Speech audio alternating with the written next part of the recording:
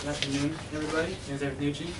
I graduated in 2014 from University of Washington with a degree in civil and environmental engineering. And I'd like to repeat what everybody else said. I'm honored I am to be with all you. Fascinating projects. I'd like to see what we all do with it. Okay, so I hope it comes as no surprise that the world is facing an energy crisis, both in pollution and in just like finding the energy we need. It's kind of come from new sources. The 20th century alone saw a 20 times increase in the use of fossil fuels, which is unprecedented, and slated to continue another 50% increase by 2040. But the good news is that renewable energies like solar and wind are the fastest growing sector of our energy matrix at 2.5% a year. So with the interest moving that way, various governments giving out grants and support in that kind of research, there's a lot of opportunities growing for various other energy methods. And like I said, my focus is on tidal and wave energy.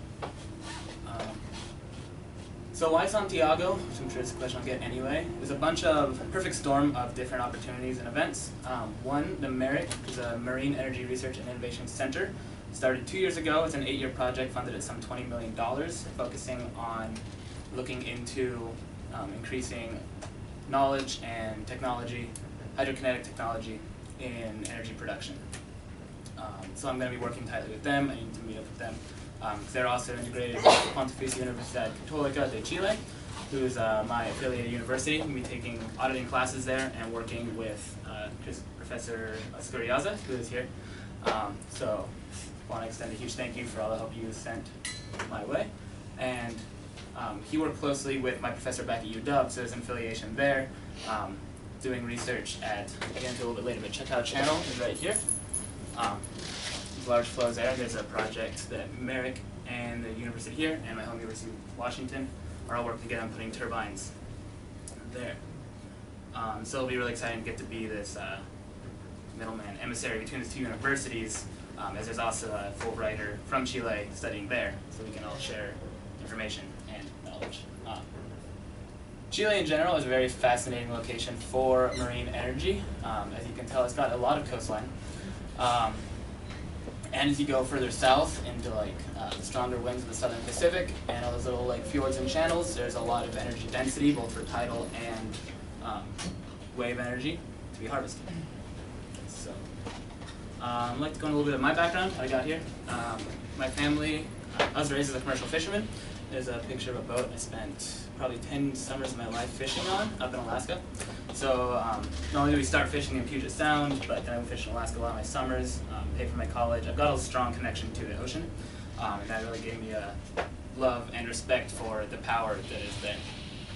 And so it was Professor Thompson, also big thank you to, his class when I realized that there was actually some opportunity to connect my background with the ocean to science and to progress and to this technology that I really think can make huge leaps and bounds for the energy that we use. So I was excited to do that, and it was Professor Thompson who helped me get an opportunity working at this startup here. It's called Oscilla Power Incorporated. I think that was 2013 to 14. You can see Seattle in the background, and actually I'm that little one right there. But we did a test launch in Lake Washington, and so that's a big 40-ton, I think, buoy that would gather energy just from floating along in the ocean. And so it was a very fascinating year and a half getting to see the startup environment and just all the interest and money that's there looking for these new methods. After moving on and graduating from there, I worked at a different company called RPS, an oceanography firm in Seattle. I think that's an oil platform, but that's the buoy that I spent a lot of time working on. There's actually 6 of those, I think 4 floating up in Alaska, so I spent a lot of time deploying oceanographic and meteorological instruments to gather different data, both in Alaska and British Columbia, and I just got to spend time in both those companies working on electronics and data gathering and analysis. So it really led me to a really fascinating step-by-step process to be here now, an interdisciplinary team researching oceanographic stuff. That moved. Okay, so this is Checkout Channel, like I pointed out. You can see some similarities between Checkout Channel and Puget Sound, which is where I come from. I had a small inlet here, lots of water behind it, gives it a huge flow. There's like an 8-knot current there, and that's the proposed test site for the turbines here. There's another project, don't remember if they put it in the water yet, but right here in Admiralty Inlet, again at the narrow point for the whole Puget Sound. And so there's huge connections there between like similar oceanographic data, and so that's why you get to work together. So I think the most clear thing to be gained here is hopefully diversifying our energy portfolio and getting away from fossil fuels. What I want to focus on and find really interesting is creating the energy independence for smaller communities, especially that island, I think it's Chiloé, right there by Checkout Channel, has a lot of smaller communities, and most of them are dependent on, see like in Chile is 75% fossil fuel for its energy use. So they're dependent on frequent deliveries by barge to run diesel generators. They're loud, noisy, and pollutant. And so the opportunity for these communities to be energy independent by this buoy floating off in the harbor, this thing you don't even see under the water, is just like fascinating, and I think it can do a lot for them. There's other probably more economically advantageous opportunities too. Different places that need energy and have a lot of water nearby. So more specifically what I will be doing, working with Professor Escuriaga, is 3D print a smaller version of turbines that some look like that. There's multiple designs. Make a smaller version, put it in a flume and run water over it, and just look at the energy characteristics of like what goes in, what goes out, and try and optimize that system. I don't have a very well-developed methodology right now because I'm still very much getting into it, and I know there's a lot of research projects going on at the university, and so I want to get caught up to date and see what the best way I can like help out. And just don't know how long it's going to take. So I'm excited to get started next week. The other focus of my research is the cultural integration, because you can have the best technology in the world, but if the community doesn't want it or doesn't know about it or understand it, it's not going to help. And so I was going to first of all use my connection to fishing to interview Chilean fishermen in that area and see if they know this technology, what they think of it, whether they are worried about pollution from fossil fuels, or whether they're afraid of the nets catching the turbines, or just like their understanding of how this could influence their lives. And again, very exciting to hopefully get away from fossil fuels, because even like 2014 there was a 5,800 gallon spill here in Chile, a lot. And so like, if they don't already know about it, maybe help them realize that like that spill could destroy their fishery indefinitely, and just try and get see if the public support is there. Yeah, so there'll be a cultural and policy-based interview process I want to go through as well. And we'll go back to questions.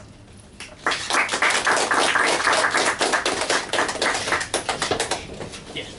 You mentioned that there's a possibility that turbines could disrupt the net. I really don't think so. It's just like... I was just curious if because I know that it's been controversial to have turbines in the ocean. Mm-hmm. Well, turbines anywhere really, but that they are disruptive of bird flight patterns and other things. But what is the parallels between that and then underwater energy? Yeah, I think it's definitely going to be a focus. I wrote in my presentation with a focus on blue whales, because there's a big migration of them in that same area of Patagonia. So we want to make sure it doesn't affect them, and not even that it's not going to, like, you know, injure them, but also that the noise of it spinning is going to scare them away. Like, that's a big focus. I think I actually forgot to say it in my first slide, but I want to focus on the environmental impact and make sure it's not just like, cool, we can get plenty of energy, but then like now there's no more fish here. So that's definitely going to be a focus. And I haven't looked into exactly, that's why I want to go gather data down there of like fish migration patterns, how they all act. But I did a similar research project back in college about renewables. And I was looking up avian mortality from, I think you were mentioning windmills, right? Like people don't like the noise and it kills birds. And it was on this list of avian mortality. It was the number 3 killer was windmills. And it was like 3 orders of magnitude less than like glass, like window panes they just fly into. And then like 10 times more than that was cats. And so it's like, yeah, people complain about like windmills killing birds, but it's like, I don't know, 4 orders of magnitude less than just cats do. So sometimes it's like not that important. I can comment about that because that's a very broad question. One of the things that we're doing, in fact, is looking into that in the environmental aspect. That's what Eric will be working on. We're working with a marine mammal specialist from the Universidad Austral because the Chacao Channel has the highest concentration of blue whales in the world. So acoustics will be also one of the issues. also you can change the flow patterns in the area and, you know, concentrate the contaminants in some areas that were not,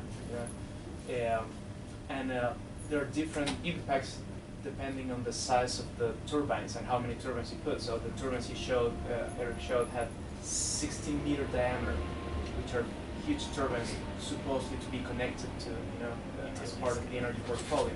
On the other hand, when you have small communities with the small turbines, the environmental influence is going to be totally different. So that's our open questions that we're actually going to address as part of America. It's a lot of fun. I was wondering if there's been any, because like I know the tides in Chile are also like rather dramatic, sort of going like working the other side of the island archipelago, or like you know, it's like on like certain side of the island archipelago. I was wondering if there's any sort of research looking at like tides there as well, like specifically in that area, or if it's just turbines. Where, in which area? In Chile. Chile? Well, the turbine is due to the, to well, the you can tides. answer, it's due to the tides, in fact. I see. Okay, I thought it was just the. And I remember another environmental impact. As you said, in that area, there is a huge tidal difference between, you know, the high tide and the ebb. In some areas 7 meters, and all that you probably know better. This intertidal area, it's very rich in terms of the ecosystems. So if you extract energy from the tides somewhere else, then you might have a change also in these patterns that can also affect this intertidal area. Those are all the questions that we will have to address before connecting anything to the grid. Hopefully for the next presentation we have some answers. So you're going to have all those questions answered. By Exactly, the end 9 of months. And speaking of connecting to the grid, I know, you know, there is a renewable resource in Patagonia that's trying to be used, which is the rivers. And one of the big complaints about that isn't just blocking up the rivers, but the towers, the energy transport. How does energy transport work with, or do you have kind of a sense of how that energy will be transported to the grid? I don't specifically, it's not like the focus for the energy transport. Like we have the technology, it'll probably be cabled. But that's why I think that the smaller point generators are more fascinating, because then it's like a lot less loss in the distance and in the money in putting these like small ones, rather than like having one big power plant at Chacal that powers like all of like, you know, 2 provinces of Chile. That's gonna have a lot of towers going everywhere. But if we can develop smaller ones that create the energy need for smaller communities, it cuts out a lot of that more ecological damage from power distribution. And that, I mean, isn't a lot of the economic impulse for more energy development from, you know, big energy consumers that are far away? I mean, because the local energy needs of Patagonia, you know, aren't very high. That's why you got like try and make it affordable. And yeah, it is going to be funded by the people with money, so it's going to be bigger projects. I'm hoping hope it trickles down, I guess what I'm saying. Eric, and do you require authorizations from the Navy to deploy the? Do you know that? Yeah, I would, but haven't gone that far yet. Okay, that could be. I'm not planning to just throw anything in the ocean. Yeah, 2 things. Well, legislation is something that is not really solved in Chile and in many countries. In the UK, to use the bottom of the ocean, you have to ask the Queen. No, really. And here, you know, you have to. Now, there's people in Merrick working on the concessions and investigate. This is not the same as, you know, salmon farms or. So there's still a lot to do in terms of, you know, legislation regarding these issues, and also the social aspects. And remind me later to put you in contact with Professor Stefan Gelsic, also is working in Merrick. He's from biology, but he's doing research on the social aspects of marine energy, asking the fishermen how much they value the energy, and we can talk to him. And he has designed some questionnaires, and he's been in the field already talking to some people, trying to see how, you know, what we don't want to do is to, you know, try to encourage the installation of this thing without, you know, involving the local communities, and that would be crazy. So. I wonder how like similar ocean conditions are here in Chile to like say Europe. Because it's my understanding that they have a lot of success with tidal and wave energy in like the Ireland, I think. North Sea, there's and- quite a few. Yeah, so like I wonder if like it's similar enough where you can use a lot of how they're doing. You There. can use I the don't same know. science. There is definitely similarities, but every single location is very different. And like, I don't actually know the similarities, like how similar Puget Sound and Chicao are. I think it's more than most, but it's still like you still gotta have a lot of data to know exactly how it affects it, both before and after, and like throughout basically a whole year. So I don't know if similar to the North Sea. I would assume less because it's fairly open on both sides up there. It's like near the North Pole, so it's got like big energy and big exchanges, but it's not as constricted as like Chicao or Admiralty Inlet or like Bay of Fundy or something. So you can use the same principles, but you still need to gather a ton of data to validate modeling and such.